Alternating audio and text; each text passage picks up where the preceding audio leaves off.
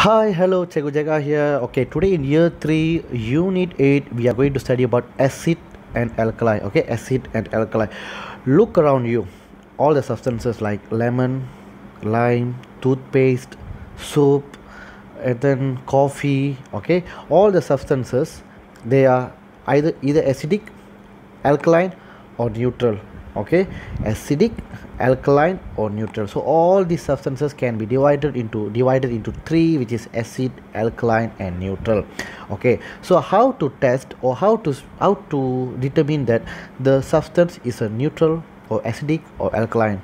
Okay, so that's what we are going to see today. Okay, let's go to the class now. Acidic, alkaline, and neutral. How to test? You can test using litmus paper. So there are two types of litmus paper. If you see here, there's a red litmus paper and blue litmus paper. Okay, look at the picture here. Red litmus paper, blue litmus paper here. Okay, so when an acidic substance is tested, only blue litmus paper changes color to red. Okay, so if you, let's say, the acidic substance, okay, for an example, let's say orange juice. Okay, if you put the blue litmus paper into the orange juice, okay, it will turn into red color. Okay, the blue color will turn into red color. Okay, so if the blue color litmus paper change to the red color litmus paper, it means the substance is acidic. Okay, so let's go to the next one.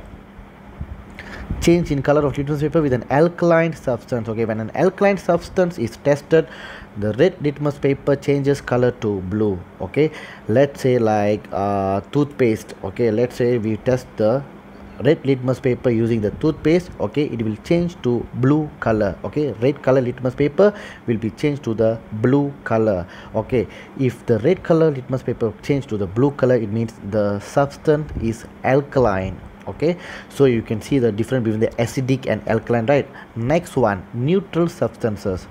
When a neutral substance is tested, there is no change in color for both types of litmus paper. Let's say you are using neutral substances such as water. Okay, water. So let's say we put the red litmus paper and blue litmus paper inside. There is no color change in the both litmus paper. Okay, if there is no change in the both litmus paper, it means it is neutral substance. Okay, I will recall it again. Okay, if blue color litmus paper change to the red litmus paper, it means the substance is acidic. Okay, so teacher, what if I put the red color litmus paper? There will be no change. See, there will be no change if you put the red color litmus paper into the acidic solution. Okay, let's say you want to put the red color litmus paper into the alkaline substance, it will turn into blue. Then you can ask me, teacher, if I put the blue color, there is no change. Okay, if you put the blue color litmus paper into a alkaline substance, then it will be no change at all. Okay, so this one. And if you put the both litmus paper, tested with both litmus paper, and there is no change in the both litmus paper, it means it is neutral. Okay, this is the color change that we have studied just now. Okay, next one, teacher, is that the only way to determine the substance is acidic, alkaline, or neutral? No, there is another way. Okay, we can determine using touch or taste. Okay, let's see how it works. Okay, acidic, alkaline, and neutral substances. The lemon tastes sour. Okay, the cabbage tastes bitter. This water is tasteless. Okay, so these three types of different taste, right? Three types of taste. So most acidic substance, okay, if you see most acidic substances, okay, listen to the word again, most acidic substances. I didn't say all acidic substances. The most acidic substances such as lemon, orange, pineapple, okay, taste sour and they are acidic. Okay, not only taste sour, when you are touching the acidic substances, it will be having a burning sensation. Okay, burning sensation. Okay, so if you see the alkaline substances, okay, most of the alkaline substances, I'm telling you again, most of the alkaline substances, not all the substances, most of the alkaline substances taste bitter. Okay, taste bitter, and feel slippery when touched, like when you're touching the soap. Okay, soap is a alkaline. Okay, when you're touching the soap, it will be slippery, right? Okay, so yeah, neutral substances have different taste, such as tasteless, like water is a tasteless, so it's neutral. And then it is sweet, let's say sweet, okay, like sugar solution. Okay, then when you are drinking the sugar solution, it's sweet, right? So it is neutral. And also salty, like say salt water, okay, salt solution, okay, it is salty and it is neutral.